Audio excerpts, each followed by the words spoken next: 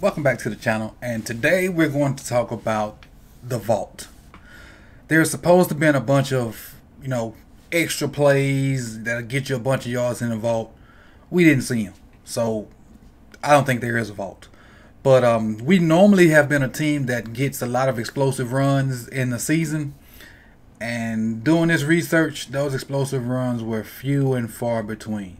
So today marks part one of two. Looking at our explosive runs this year, and hopefully, they can come back in 2022. Roll the intro.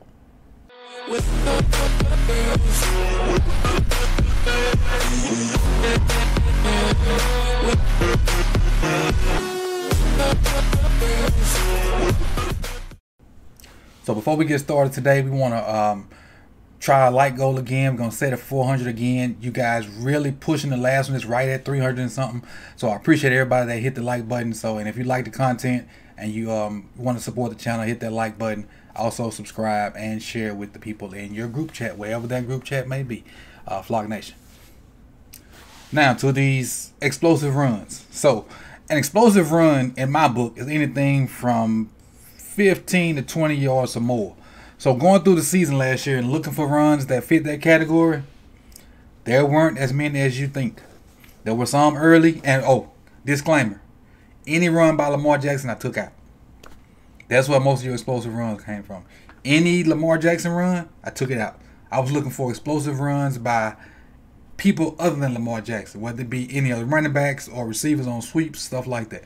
So now we can get into it. I had to put that disclaimer out there because you guys are going to be looking for the Lamar runs. Taking Lamar runs out completely. Let's get into it. This is against the Raiders. And this is Tyson. Obviously, he just got picked up by the Colts. Really just want to see what the play was and what happened. And you get a better view of the run plays from the end zone angle. Obviously, he was off to a good start last year. We got 1, 2, 3, 4, 5, 6, 7, 8, 9, 10. So I think it's third and short or fourth and short. They're running just split zone. They're running split zone. So what split zone is you got Ricard coming to try to pick up anything off the back end. Everybody else going in that direction, where they probably double team there. Block down. And, Ricard's trying to feel anything off the tackle's butt. Everybody got their blocks. He overplays it, thinking he's going to bounce outside. And he sticks that foot in the ground. It's over with now. He just got to hit it hard, not be arm tackled. It's a great job of vision. He ain't always had his vision, throughout the season. But on this play right here was a great job with his vision. All right, let's go to the next one. This is versus the Chiefs.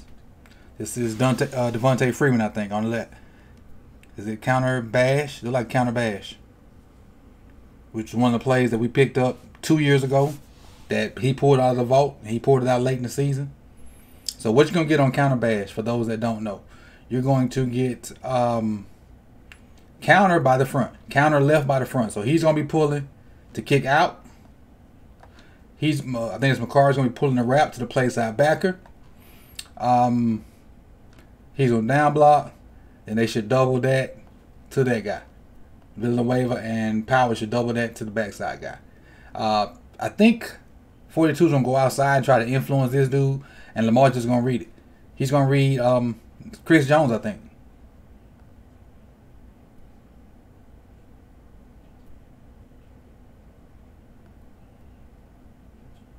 No, I didn't read Chris Jones because Chris Jones bumped in. He ended up reading this guy. Him crashing like that, there's no way he can contain the outside. McCall got it. Good read. Good read. And counter, obviously this was quarterback counter, but counter bash. Bash means back away. Back away from the play. Because this is the play side over here. Bash is this side, the back away.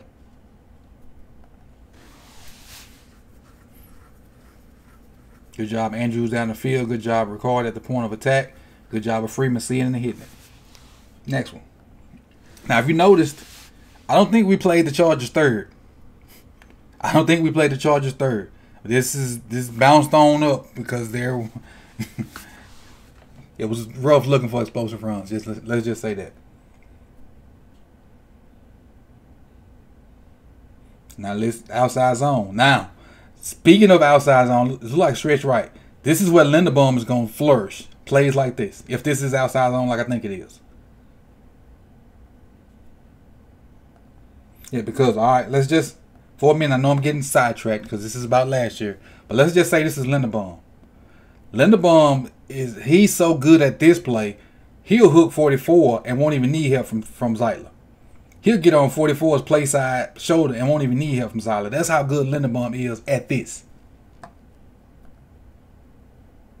See how he's on the backside? I guarantee you Linderbaum going to be over here sealing that off. And so now where he's, forcing Freeman to, make another cut, this Linderbaum, he going to hit that thing right there and be gone. Or already be outside and be gone. He ain't got to have to cut. He going to already know the path he got. But again, good cut by Freeman. Nice job of blocking, though. Nice job of blocking on his edge. Who is this on the edge? This is 42 and 84. Is that Boyer? Who is 84? 84 is not Boyer. 84 is that Thomason?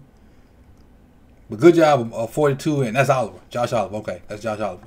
Good job of those two blocking on the edge, and good job of Tay, getting the edge too.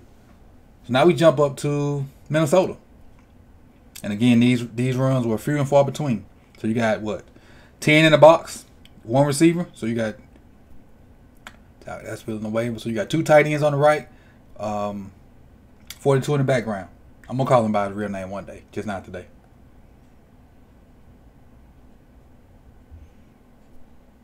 Now, a little buck sweep action. Linderbaum will be good at this.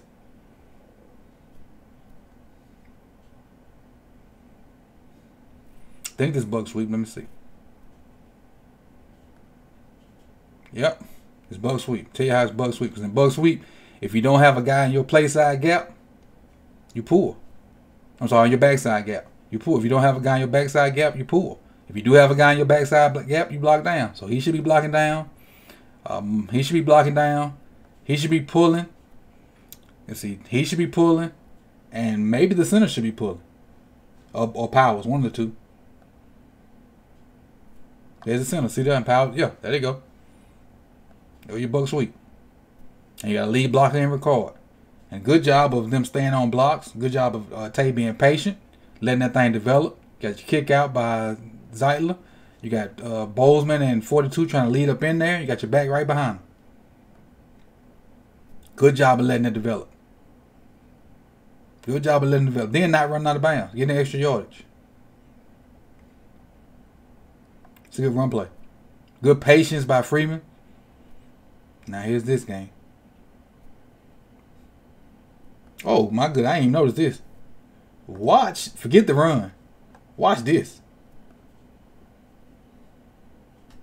Forget the run. I didn't even see that when I was cutting it. Oh, Sammy. I love it. I love it. But then again, look at Le'Veon too. Watch Le'Veon's block. Le'Veon get a good block too.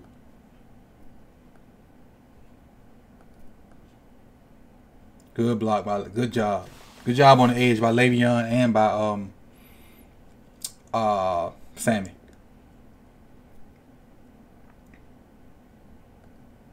See how he crossed his face? Probably won't happen with Linderbaum. Probably won't happen with Linderbaum. Oh, this is power read. I thought this was power read. That's what it was. That's why Zeitler pulling. This was power read. So with this being power read, he's supposed to block back on that. I want to say record and Villanueva should block down to the play side backer or whoever shows up. You got Power should actually be going down too. And then you should have Zeitler wrapping to this linebacker. Then you should be reading this guy right here. If he crashes down, get a jet sweep. If he widens out with it, ride it, hit it.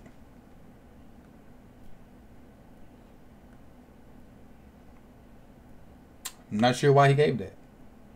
Because this guy went outside.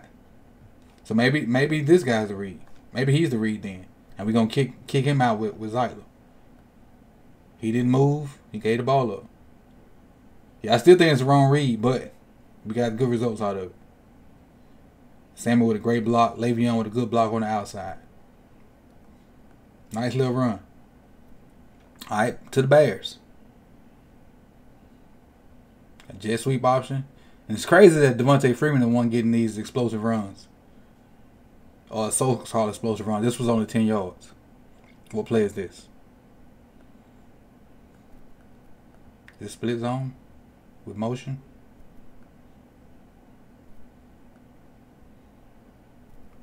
Trying to figure it out because he's going out.